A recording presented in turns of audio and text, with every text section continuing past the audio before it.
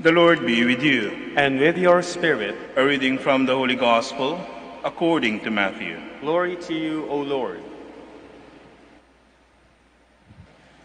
While Jesus was speaking to the crowds, his mother and his brothers appeared outside, wishing to speak to him. Someone told him, "Your mother and your brothers are standing outside asking to speak with you." But Jesus said in reply to the one who told him, "Who is my mother? Who are my brothers?" And stretching out his hand toward his disciples, he said, "Here are my mother and my brothers. For whoever does the will of my heavenly Father is my brother and sister and mother." The Gospel of the Lord. Praise to you, Lord Jesus Christ. Please be seated. Good morning po sa inyong lahat. Today, October 1st, while it is the feast of Saint Thérèse of the Child Jesus, it is also the start of the Rosary month. So why is October Rosary month? Bakit hindi na lang sa September? Kasi doon ang birthday ni Mama Mary, September 8. And the simple answer there is that on October 7, on the 7th of October, is the feast day of Our Lady of the Most Holy Rosary. So this month is dedicated to the Our Lady of the Most Holy Rosary. And in this case, Our Lady of the Most Holy Rosary of Manaoag on the local context. But on a wider context, it is celebrated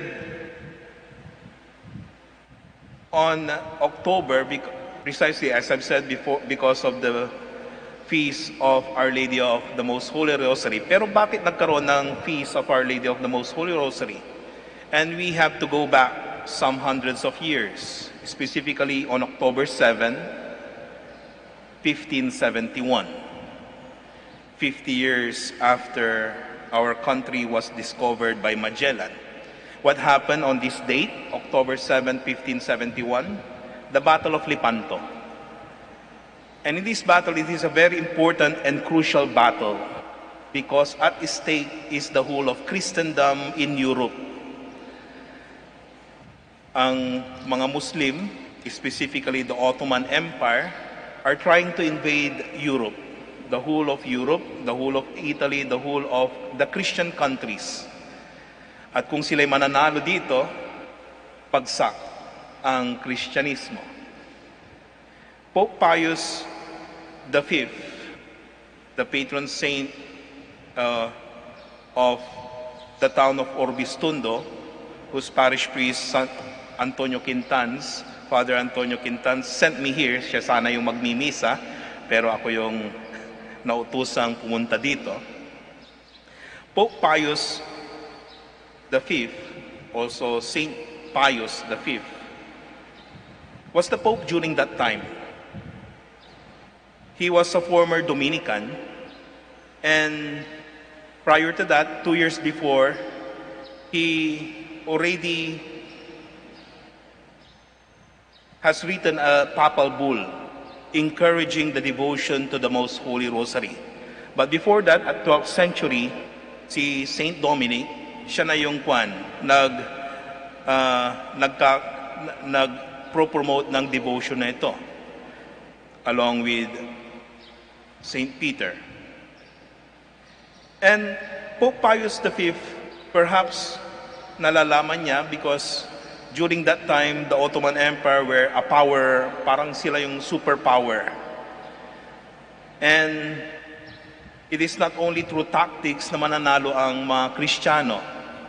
And so, he asked the people to pray the Rosary. And so, during that day, despite overwhelming odds, nanalo yung mga Kristiyano. Nanalo yung mga Kristiyano against the superior forces of the Ottoman Empire, yung mga Muslim. And because of this, in honor of the Blessed Mother, the day was devoted to Mary, Our Lady of Victory. But later on, pinalitan, naging Mary, Our Lady of the Rosary, to focus more on the devotion of the Rosary. But the devotion to the Rosary, as I've said, was promoted before.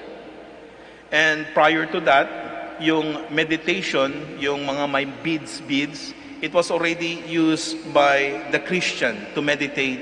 For example, yung 150 na beads to represent the 150 Psalms in the Bible.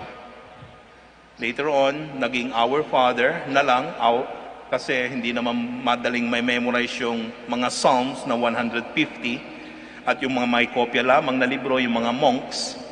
And so, yung ordinary people, dinadasal na lang nila yung rosary in lieu of the 150 Psalms or the breviary. Later on, itong devotion na ito, it grew on its own. So much so that later on, during the reign of Saint Pope John Paul II, dinagdagan niya ng luminous mystery. And upon his elevation as the Pope, sabi niya, ang favorite prayer niya is the Rosary.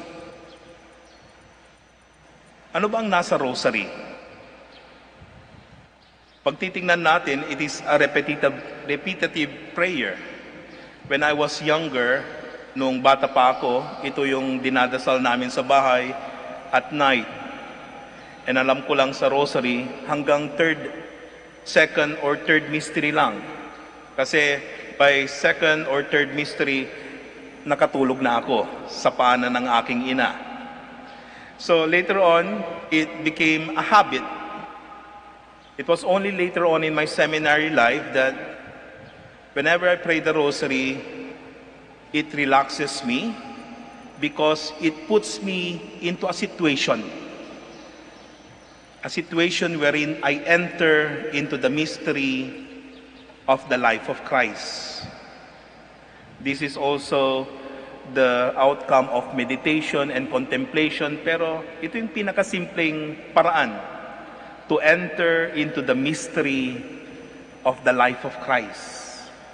And in entering the mystery of the life of Christ, we do not only begin to understand our Lord by establishing this personal relationship with Him, pero we begin to cultivate also this love for our Lord.